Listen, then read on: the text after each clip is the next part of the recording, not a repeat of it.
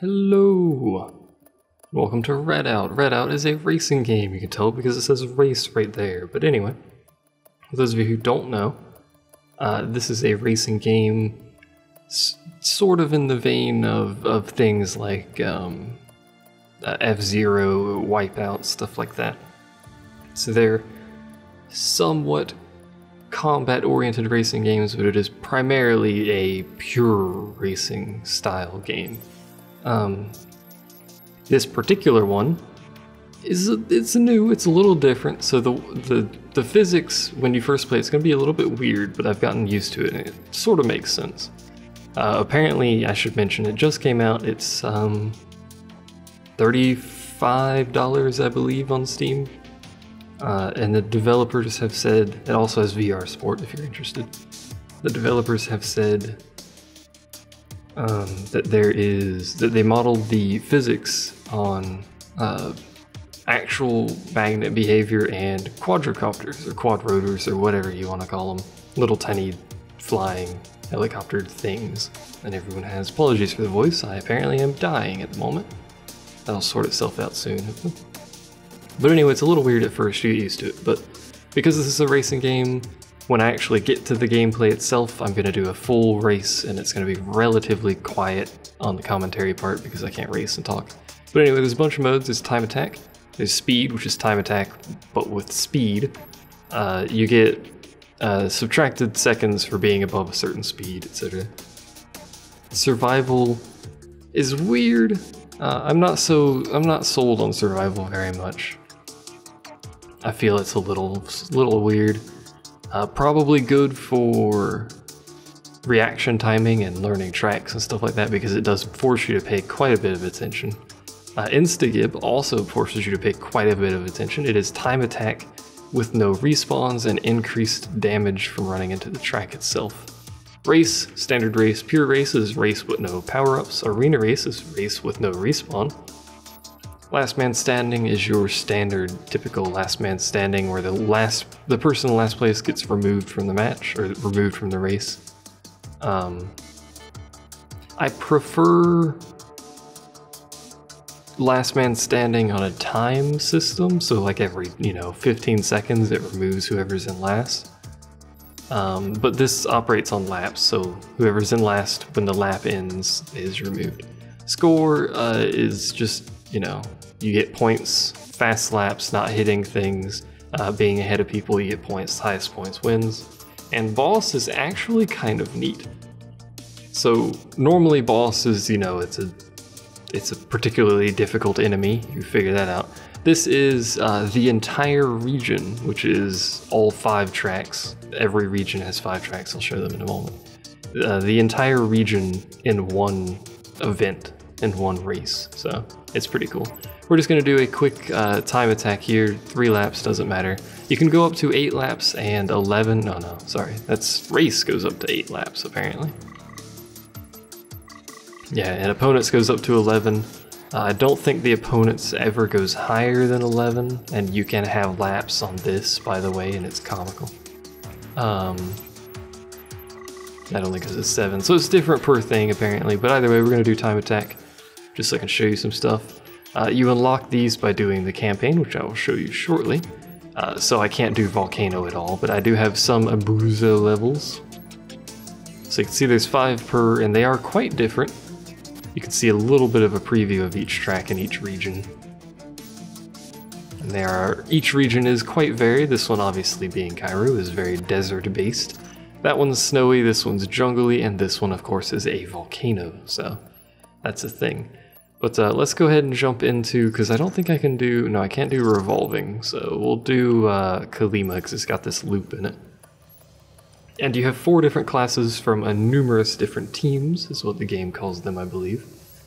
So this team is ESA AGR, whatever that means. I don't know the background lore on any of this crap, but basically you start off the game with class 1, you get 1 for free so you can pick from any of these different ones. They all have different stats, you can see those in the bottom right there. So this one is your all-around vehicle. High grip, high structure, high acceleration and speed. This one has high speed and structure, etc. So this is your energy vehicle. Energy is used for weapons and boosts and stuff like that, and repairing, etc. So, and as you go up the classes, you can see that they get crazy fast. Like if we look at class 2, that's where they start differing quite wildly. So you can see the max speed on this one maxes out at class 2. So they go crazy fast, but they have no grip and they're made of tissue paper. Same with this one here. They start to even out a little bit at class 3, and class 4 goes real fast, and I haven't been there yet. And I also don't own any class 4 ships. But we're going to take the Hussar here, and you have power-ups that you can pick. I don't own all of these, but there they are. You can obviously pick none if you feel like it for whatever reason. EMP Blast scrambles the screen, freezes the thing, and you get a boost. Energy Drain drains energy. This is a shield. This turns on and greatly increases your grip, so it's very good going around a lot of corners. You can maintain quite a bit of speed pretty easily. Repair Drone, repairs. Turbo Boost is what I use because it makes me go fast. And on this side, these are all your passives. You've got stuff like higher energy recharge, higher speed, faster respawns, more hull. And then this one is interesting, but relatively limited use, to be honest, but this gives you a very noticeable max speed and energy recharge increase when you're trailing someone. I use the magnetic stabilizer because grip. I don't actually want that, I want the boost in the grip. There we go. And this shows your current track and game mode and stuff. We're gonna go ahead and jump in so I can show you what's going on when you actually get in the game. The load times, they're relatively long, which, you know, can be sort of irritating to some degree, but they're not super crazy long. The longest is obviously the boss ones, but that's because it's loading 5 different tracks simultaneously. So here's our little vessel here. This really nice touches on the air brakes and stuff like that to allow you to turn. So just like F-Zero and stuff like that, you have strafe, which will assist you going into corners. You have your standard turn, you got your go, you got your stop, which also functions as reverse somewhat annoyingly. And for some reason you have brake lights on these vehicles, I don't know why. But you also have something that the others generally don't, which is this. You can pitch forward and you can pitch back. And if you pitch forward, for some reason it makes me go much to the left. Probably because the sloping on the track, but either way. And what that is some of you could probably figure out what's going on with this based on the name of the game, which is Redout. You can black out and red out if you go into up or down kind of, you know, slopes a little too fast. And I'm trying to find one that's a reasonable. This is the first track well, I think it's the first track you get, I'm not sure. So it's a relatively simple track, but there should be a loop over here. And you can see we black out and red out there. And if I were to go over that using the pitch of the craft, either up or down, I can negate some of that. So if I go boost into this, you'll notice I actually slam into the ground. I'm trying to turn around here, there we go. It'll probably shout at me in a second here. You actually slam into the ground if you go really fast into slopes like this, and that'll hurt you and slow you down, which is obviously not good. But you can control the pitch of your craft. Let's get up the speed again. And if I control the pitch of the craft, I can go around that without hitting the bottom of the track, which is a very vital part of the game. You'll be strafing left and right into corners, you'll be leaning forward or back based on, you know, what's going on the track, and a lot of the time you'll be doing all of this at the same time. So if we back out of that track, cancel that, and go to a more difficult track, like, unfortunately, one I don't have. I was going to show you revolving because it's ridiculous, but we'll show... we'll do Explorer, just... I don't quite remember all of the tracks, but I think Explorer is a reasonable one. So we'll load this one up and just have a go at it. So here's the track, it does a quick flyover and then it'll fade to black. Oh, this is the one with all the jumps on it, I think. 3, 2, We'll see. 1. And then I will become quiet, and we'll do an actual. We'll probably do a boss, the Alaska boss track in the campaign, just so you can see it. But you can see, you know, just looking at this track, I'm not boosting or anything. Just looking at this track, that you're going to be doing a lot of pitch management and a lot of strafing and stuff like that. You can see I scrape the ground there, etc., etc. Go over that. You got to manage pitch. You got to do all these sharp corners, and during all of this, you're going to be having to manage your energy gauge over there, boosting, etc., etc. It's got all these jumps on this track. My ability that I use, which you'll see me using quite a bit if I'm not an idiot, which sometimes I am, is activated via, I'm using the controller, the X button on my Xbox 360 controller, which is a boost, which burns all of my energy and makes me go real fast. Now if you die, assuming there are respawns, whenever we get to a jump here, somehow I'm doing better than last time. Well, I shouldn't, you know, I'm not exactly doing good at all, but... So if you die, let's just, you know, jump off the track over here into that wall of doom. There's a wall on the side and a wall on the right as well. It will respawn you back on the track. It takes some time. You can have that passive upgrade that makes it faster, etc., etc. But this is basically Redout. It's very, very fun, in my opinion. It also has online, if that interests you. But it's quite fun, and there's a ton of campaign events. Bearing in mind that these are only rank 1 and 2, because they don't have a rank 3 ship yet. So, and these are just the ones I've unlocked as well.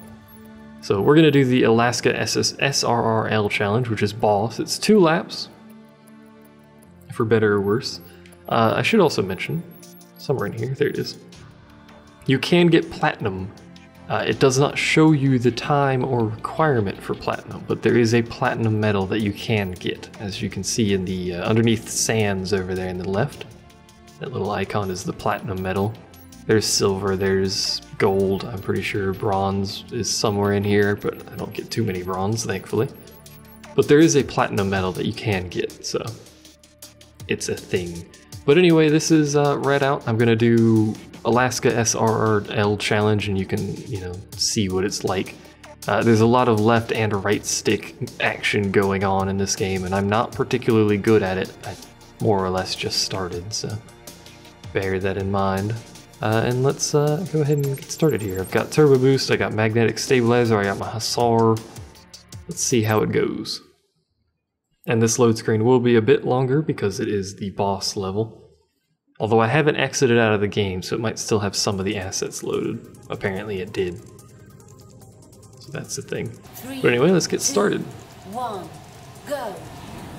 I don't know if there's a boost at the start. I haven't bothered to try.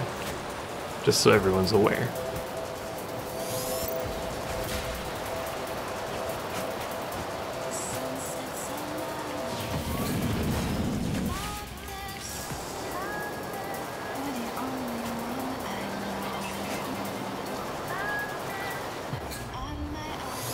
Also, apparently the frame rate is dipping whilst I'm recording. It doesn't normally do that when I'm playing. It normally runs at a smooth 60-ish.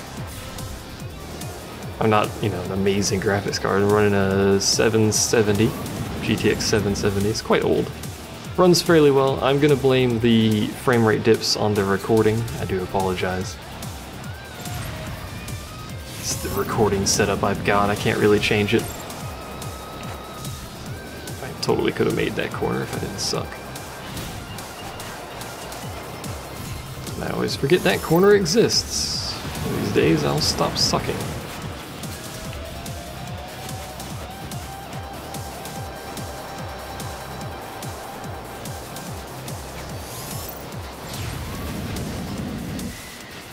Maybe shouldn't have boosted right there, it's alright.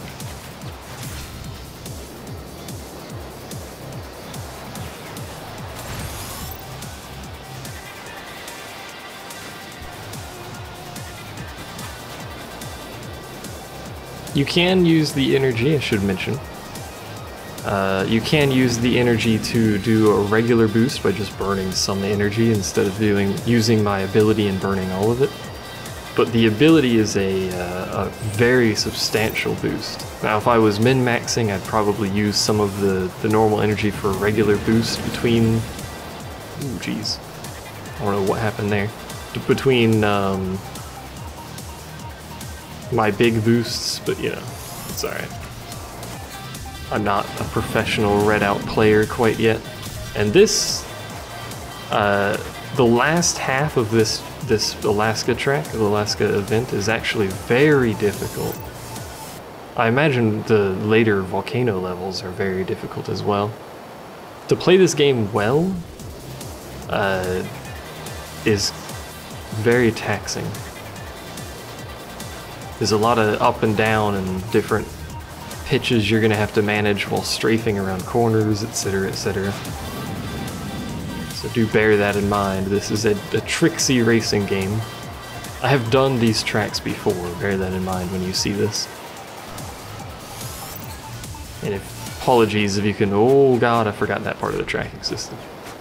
Apologies if you can see the Discord messages popping up.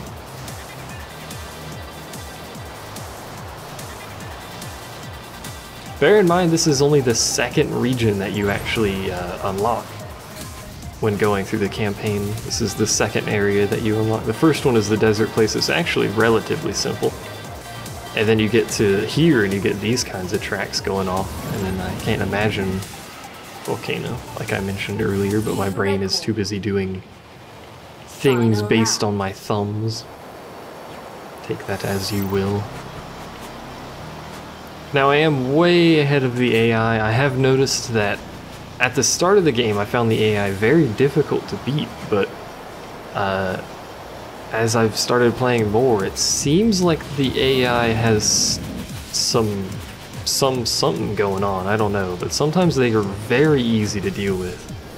And then other times, like the first time I did this track actually, the first place AI was 15 seconds ahead of me, and I'm not doing, you know, a tremendous amount better than I was last time I did this track, so I don't know what's going on with the AI. For the most part, they seem competent, but sometimes they just seem a bit out of whack, and I'm not sure. Maybe it's just this particular vehicle is really good, I'm not sure. I keep forgetting that exists, that little hump there. Now optimally you don't want to have any blackouts or redouts or any scraping on the track or anything like that. But if you can manage to do that consistently, by God, you're a much better player than I am, because it's... And this is only class 2, bear in mind, there is a class 4 that goes faster. So you're going to be going around a lot of these corners, you know, at quite a bit faster than I'm going around them at the later stages of gameplay. It does reuse tracks. Obviously there's different modes, and it's only 5. Oh god, I forgot about that again. There's only 5 tracks per region, so you will play each track with each class and probably in each mode as well as you make your way through the campaign. I should not have boosted there if you're curious.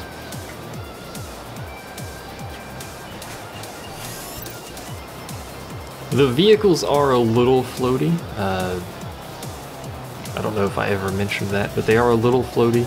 When they said they based it on quadricopters, they're not wrong. If you've ever flown a quadricopter and you felt sort of how it's gone around, like made a turn or something like that, you know it's a little floaty going through corners, turns, whatever. And you can definitely feel that. Whoa, I almost killed myself there.